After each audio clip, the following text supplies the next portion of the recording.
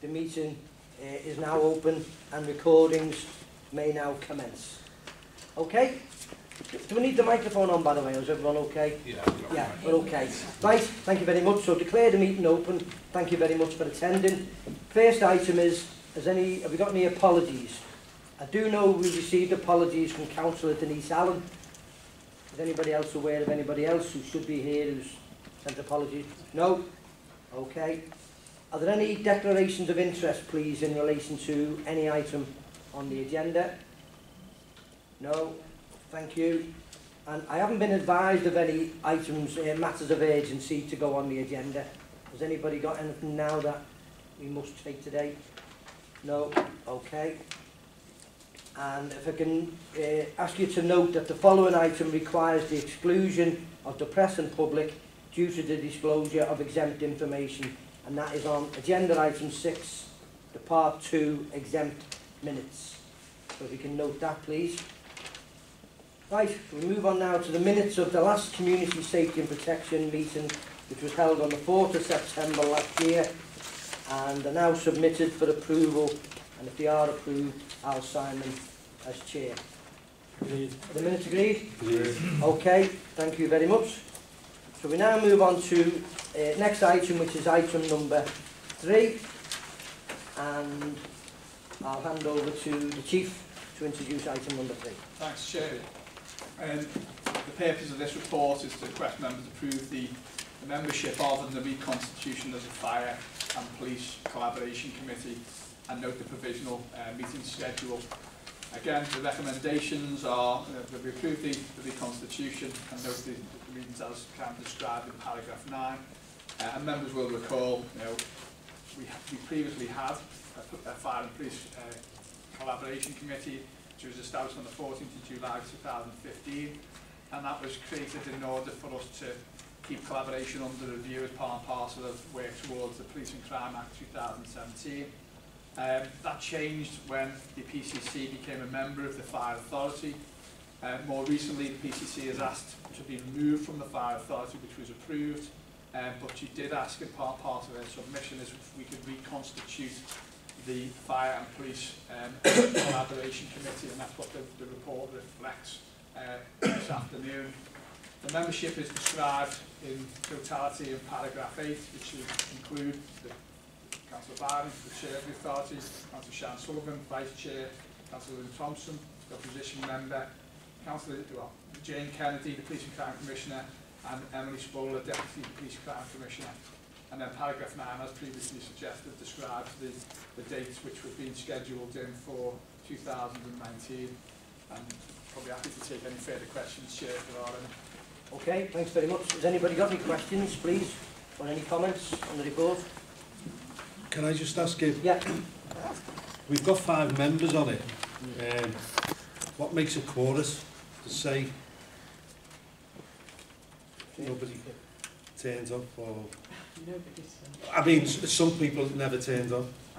Well, the last time we had this committee, the quorum then was 3. However, that was when we had more members. Yeah. I would suggest that 3 is probably appropriate for decision making or disapproval of some papers. So, unless members have got any other views. Okay. Do we want to agree that now then? That the quorum should be 3? That's been proposed. Without just being shared, the other thing, if we've got 3 members from the authority, 2 from the police, what happens if 3 members from the authority turn up? Because I'm not trying to say they complain afterwards, but if decisions were taken on their behalf and if neither Jane nor Emily were here, it could be a problem. If 3 is fine, provided there's 1 from each side. But we would write the quorum for 3 in the same way as we write it for other things where we have more than 1 person from this authority. So yes, it essentially would be 3. But a minimum at least of 1 minimum from police and at least 1 from fire. Yeah. Chair, suppose just to kind of emphasise the purpose of that meeting, its construction is to provide overview and scrutiny really to some of the collaborative work that we are embarking on with Merseyside in particularly, but broader than that, it includes North West Ambulance Service and local authorities, specifically tasked at looking at our statutory duties as opposed to consider and keep collaboration under review. But I'm not sure that many decisions would be made there which wouldn't be brought back to the fire authority anyway, and similar then would be taken there or discussed there and taken back into the realms of policing. So I'm not sure that there's many decisions made there, if I'm actually honest with it. It's more of a to scrutinise the progress of the work that we are undertaking on their behalf, so more around reporting back, around progress, updating around shared services, and so on and so forth. But I think that we're Jonathan's friend in regards to quorum and make sure that we represent it on both parties. Makes absolute sense. Thank you, Chair. Okay, right. Agree with that? So can everyone agree with the recommendation on page 11? Yeah. Agreed. Yeah, that's agreed. Thank you. We move on to agenda item 4, and on this one, as I mentioned earlier, I think we're going to have a presentation from Jackie. So, okay, Jackie, over to you. Well, whilst Jackie's just setting herself up, I'll just introduce the report. The purpose of the report is to request that members scrutinise performance against our objectives and the performance against the targets and outcomes that set out in the Safe Delivery Plan 2018-19 for the period August to November. Good afternoon. I think I've met you all, but I'm Jackie Sutton, I'm the Integrated Risk Management Plan Officer, and I'm going to report to you today on the period April to 30th of November. We'll include highlights from the functional delivery plans and a benchmark of summary performance indicators. They're all in your report packs in a lot more detail. I'm just going to give you the highlights. So functional plans are written by each function, obviously. At this time of year, we've just submitted the plans for 1920 to strategic leadership team, which will then go on to form part of the service delivery plan, which will come to yourselves March time. So we had 54 action points from the functional plans for this year. All are commenced in some way or another. 2 are on hold, one of them being the members page on the new website, because the website's not due to be delivered till around mid-May now. There are 4 completed actions. 3 of those are finance functional plan objectives, which obviously had to meet a deadline, and one of them, which I was involved in, and I'm very glad to say, was HMI. So that's now been closed as well, because we've actually finished our HMI inspection. Many of these actions rolled over from 2017-18. Some of the actions rolled over completely, some were slightly updated and rolled forward again, and that will be the case again in 1920. Some of these were things like the development of the St Helens fire station, and Sawbill Massey did roll over, although that will be open before the start of our next financial year. App development was something which we did this year. We've developed the Cllr app, which stands for Site Information Risk and Hazards, and this was developed by our in-house team here, and it's being trialled at 2 stations at Southport and Birkenhead, and eventually this will replace the old SSRI, Site-Specific Risk Information. We've also developed a new National Resilience Act, which is now available to all fire and rescue services in the country, and all stations now have an electronic form to record their BA tests, their water kit tests, the PPE, personal protective equipment tests, and this will extend to capture driving hours for new drivers and vehicle A routine to complete for each change of shift. And the protection app is the next one to be developed.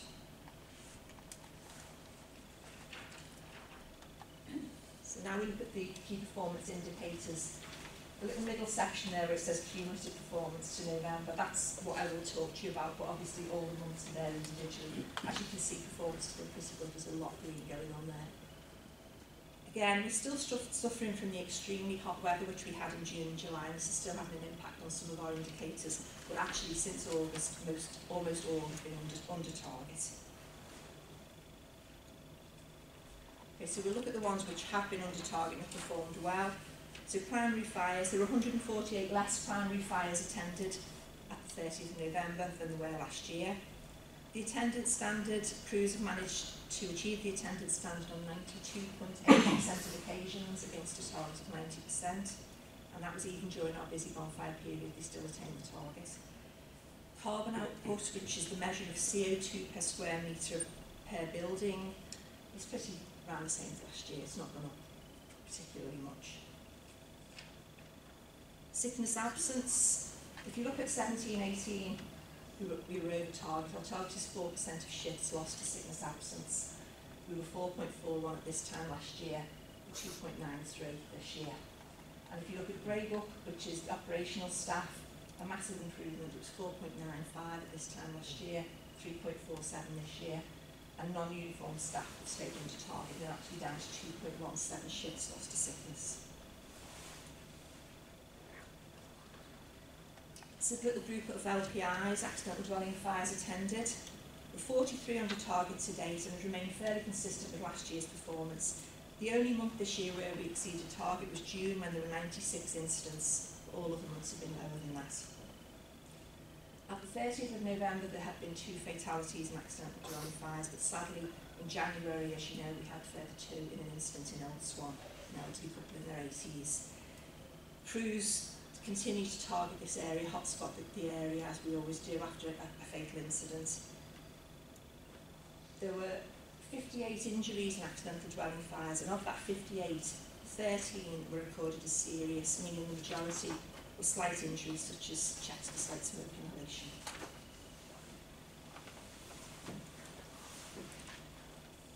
Deliberate dwelling fires in non-domestic premises have fallen this year. As you can see, it's gone from 77 at this time last year to 66. We had a peak in July. A large proportion of these incidents are in Crown Properties prisons. 37 of the 63 were in prisons, which was a similar number to last year. It was 33 in November last year, so they've not gone up or down massively. Deliberate vehicle fires, as you know, have been an ongoing problem for Merseyside Police and ourselves. Operation Bridle has seen a massive impact on taking scrambler bikes off the street, because a large number of our deliberate vehicle fires were bikes and motorbikes. And the numbers fallen, and we're actually 105 less than this time last year.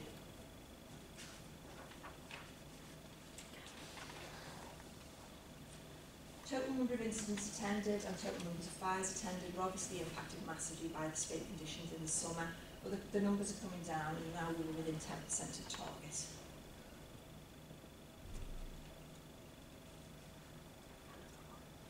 The number of false alarms attended are closely monitored, and aside from hospitals, the majority are sheltered accommodation, and quite often they're recorded as faults on the system, cooking fumes or aerosols being used in the vicinity of the detectors.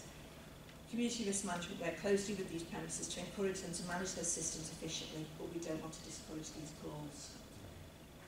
Deliberate antisocial behaviour fires, there were 76 less this year than there were in December last year.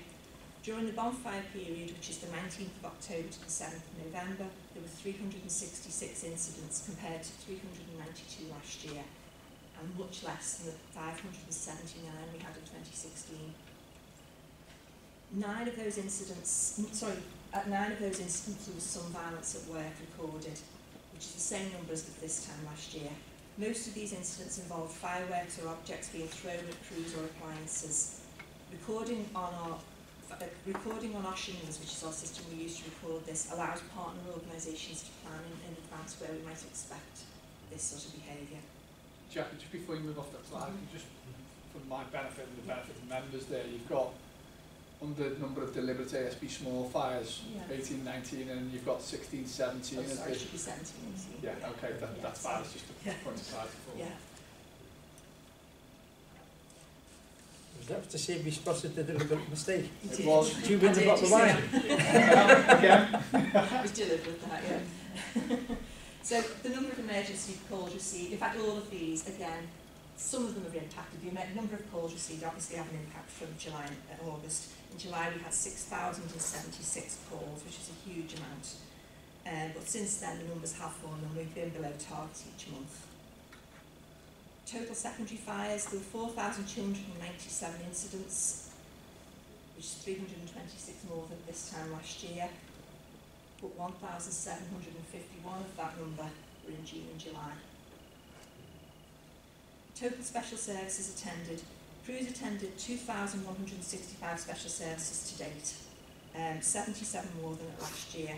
There's no one particular type of incident which is causing this increase, but while we're showing over target, as you know, we've discussed this before, some of these we see as a good thing. Partly they bring in income for us, and we don't particularly want to decrease these numbers. So we're looking possibly for 1920 with a discussion at the performance management group about possibly making this quality assurance one with no target. But again, that's to be discussed. We haven't fully decided that yet.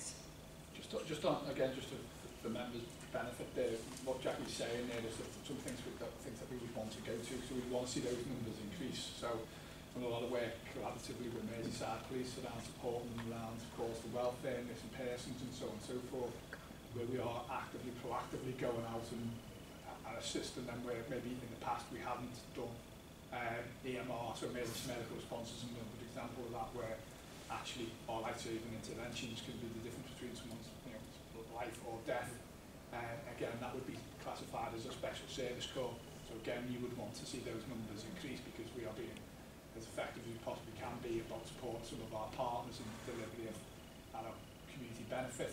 So it's not necessarily classified as poor performance. That there are things in amongst that, no doubt, that we could see reductions in, and we would want to drive down. But the fact of the matter is, there's a lot of things around the relevance of the fire and rescue service more broadly that we would want to continue to do or to expand. Okay. Question Yeah, to you. sure. Where's the KPI targets were not met? But I'm looking at the first two. Are we saying we didn't meet the time at that point? In other words, if we were attended but there wasn't a time, or were they not just attended? No, Because of no, what it the means information the was. targets are calculated using at least 5 years historical data. So we set a target so that we know sort of in what area we're working with good performance. So no, it was just there were more incidents than we had previously. Jackie, you're going to show exactly. You're going to show what did you? I'm not sure. Our response times. I did show that one, yeah. Earlier on, yeah. If you just go back a little bit, so they are the number of incidents that we've responded to. So they've seen an increase in the output measure. When you look at the performance in relation to our attendance of our appliances within our 10-minute response standard on 90% of occasions, the middle section there, which it's described that, so it says our target is 90% of occasions, and actually in 2018 we were 92.8%. So we got there within the set timescales to all of those, whatever, 21,000 incidents that we were caught in.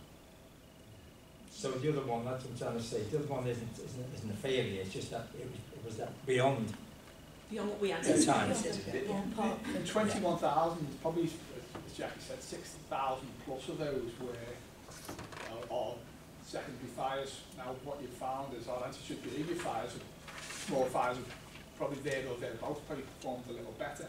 But a significant number of those fires were defined as secondary fires, which were accidental in nature.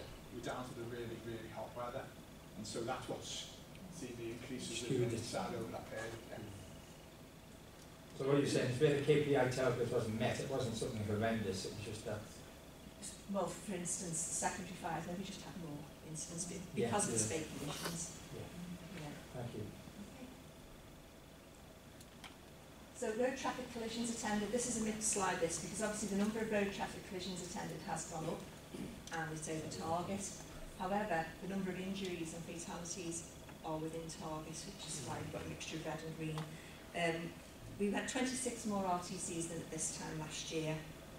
Injuries and RTCs again were higher than last year. Under cumulative target to date, 45 of the 236 injuries were considered serious. So it's quite low in proportion to the amount of injuries that there were, but 45 were considered serious. There were 3 fatal RTCs to date. We attend approximately 1/5 of RTCs on Merseyside, and our partners at Merseyside Police use incident data called Killed and Seriously Injured, KSI. And this data illustrates the bigger picture and has actually shown a downward trend as opposed to our slight upward trend of RTCs. So we're looking at how we can use that data because we sit on some road safety partnership and we are looking at that data and seeing if potentially we could use it in some way in the future. Home fire safety checks, 25,683 HFSCs have been delivered by Ops crews. Obviously they were suspended during June and July's spate conditions, so we are working hard to try and get back up to meet the target. 53.7% of those have been identified from status reports which identify a household with at least one person over 65 years of age. 5,660 safe and well visits were delivered by prevention advocates.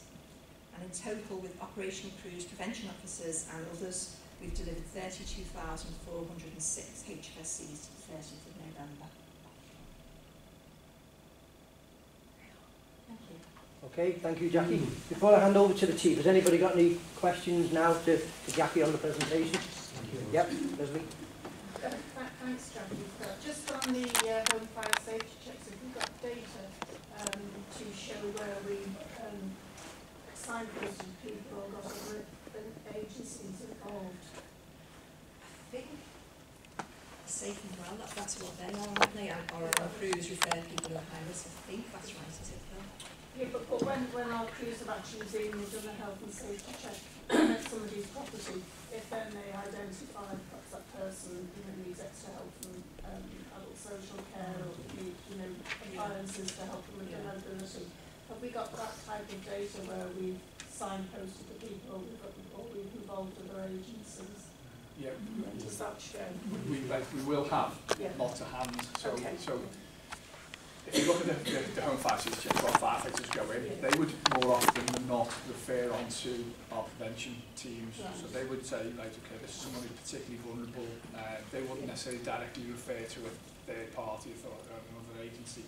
Our prevention advocates would then go out because of the heightened risk, and they'd look a little bit more holistically around the environment in which that vulnerable person is living.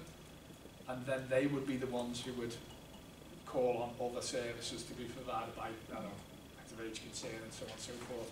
Well, I think what the question is, it's a really good question, and I think there's something which says, out of those 5,660, 4,200 then resulted in a referral to a third party, of which X number went to this, X number went to this, X number went to this. I think that would be useful. Absolutely. And whether that's picked up in part and parcel, I don't know, Jennifer, around this kind of the scrutiny around our home safety strategy, I think that would be a really good question to ask through scrutiny. Notwithstanding the fact that I will bring some of that back to the next community safety meeting too, because I think it's a good question. But we have that information, there's no doubt. Okay, thanks, Lesley. Any more comments, questions? Peter, sorry. I think it's just an observation, Chair. On the safe and well visits and the home fire safety checks, just in our own council in Liverpool, a presentation was made just before Christmas. Unfortunately, I wasn't in attendance at the adult social care and health, and members of our staff went and presented there about some of the work that goes on. And each and every time that we have presented to the select committee, they've always been astounded by the amount of work that this organisation does do around protection and prevention of various aspects, not just around safety but about people's health and how it fits in with the wider agenda. So I just wanted to say that it was very well accepted. People were amazed what was going on, and I think the more we do of this, get out there and say this is what we do. Our firefighters, our advocates are not just sitting around waiting for the bell to ring. They're actually out there being very, very proactive. They're preventing and they're protecting. So just well done to everyone concerned. Yeah, thank you, Peter. Thank you very much. Lesley? Yeah, just following on from that, I mean, that's a brilliant idea. I sit on adult social care in Wirral, and I don't think we've ever had, in my time recently anyway, we haven't had anyone from the fire service come and present that. So perhaps Brian or yourself or both of us, we could have a word with the chair of the scrutiny and try and get it on our work programme, because that would be really helpful. Yeah, I think we've got a good story to tell. I think we should tell it, but people do know what's going on. Yeah, thank you very much. Anybody else? No. Phil, hand over to you.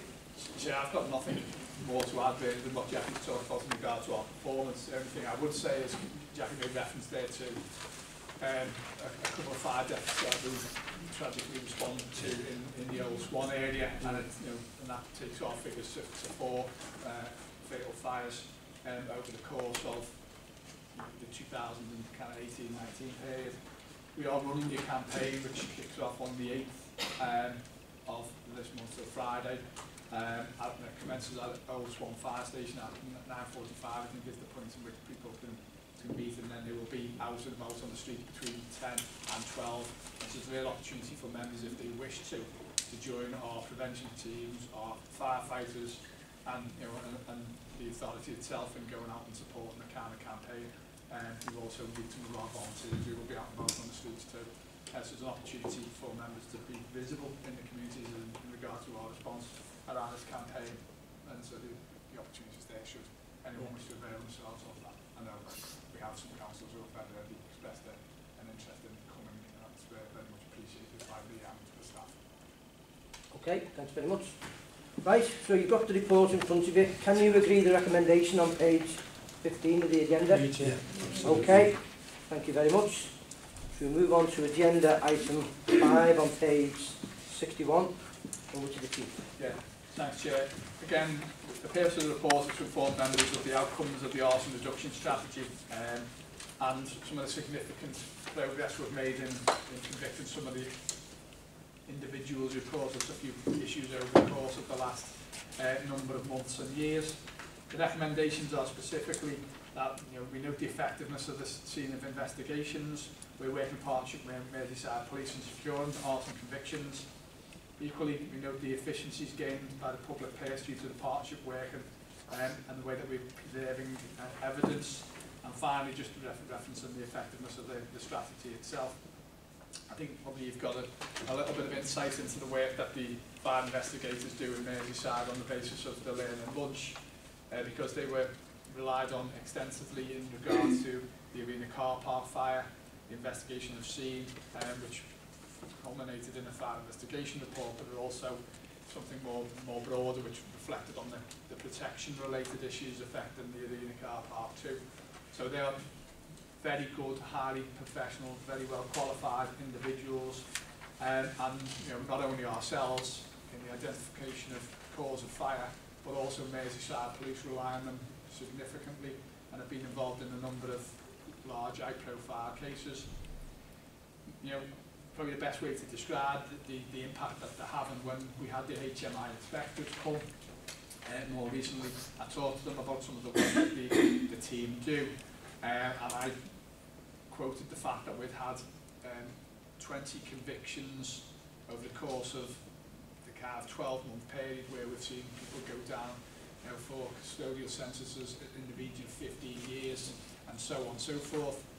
And the HMI were astounded by that, so much so that we went away to kind of check on whether what I was saying was actually factual, which is fine, that's what they're there for. And he went away and he got provided with all of the details around the convictions and our involvement and how we'd been involved in securing that outcome. Probably the most recent one being through an operation called Operation Millnet, which as I say, an individual who'd be operating in the Wavertree area had set at least, to our knowledge, 100 plus wheelie bin fires over the course of a period of time. Some of them in the street, some of them up against people's properties, some of them deliberate with the potential to cause loss of life.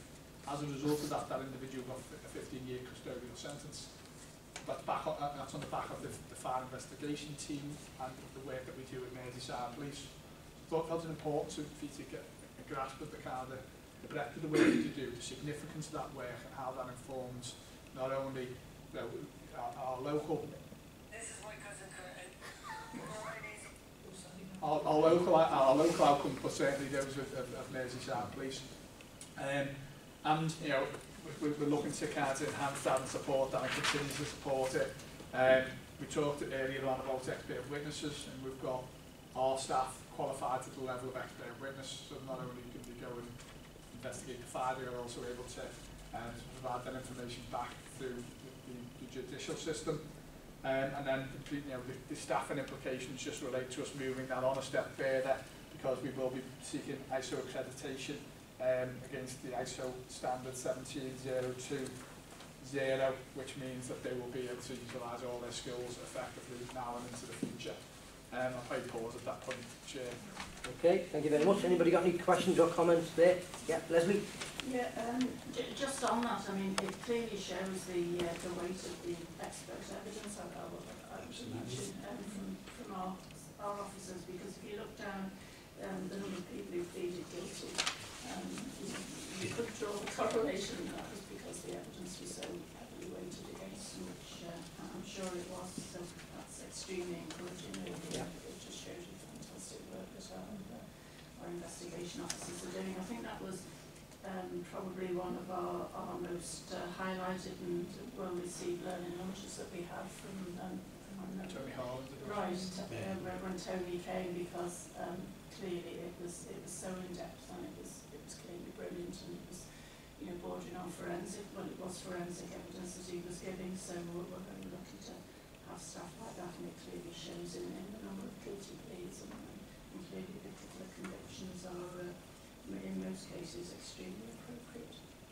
Yeah, thank you very much. Yeah, Roy? Yeah, I just want to, if I could, just remind colleagues, when it was Phil mentioned wheelie bins, it's only a couple of years ago where, thanks to the fire authority and the police, 2 people were murdered in Netherley, and it was because of somebody just setting a wheelie bin on fire next to the property.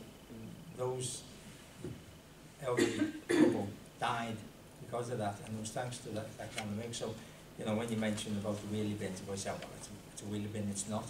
What it is fire goes out of control, and it kills people, and you know, that was it. That was a couple that were killed in Netherley, and it was thanks to the work that was done at that time between the fire authority and the police that the person was caught, but they had been doing it on a regular basis, and on this time the evidence was sufficient. And as I say, it isn't just a bit of fun as they think, bombing night, it's people getting killed.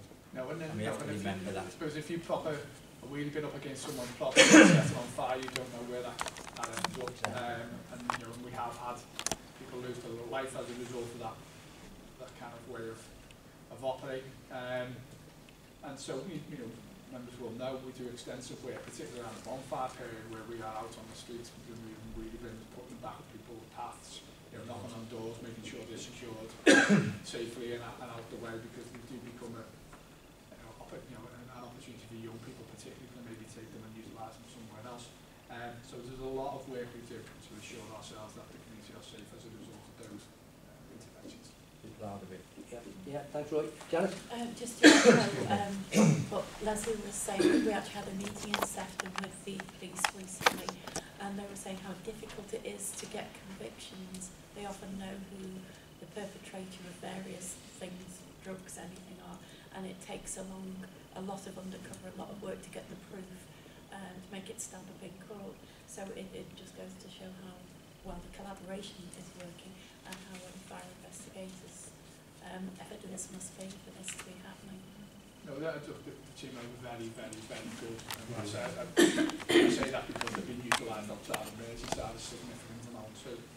People recognise that the skills that they hold, the competencies that they have, and so we should be very proud of that asset. Okay, thanks very much. Any more? Yep. Yeah, Chair, just on that, I wondered, can we get this brilliant news story out?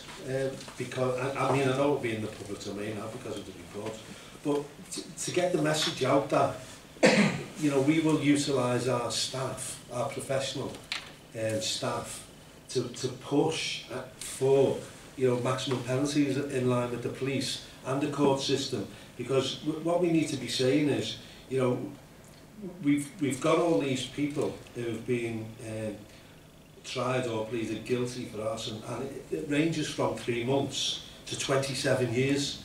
So depending on the severity, we need to get the message out. We will work with partners, we will find you, and we will make sure that the heaviest penalties are applied, because it's all about prevention as well.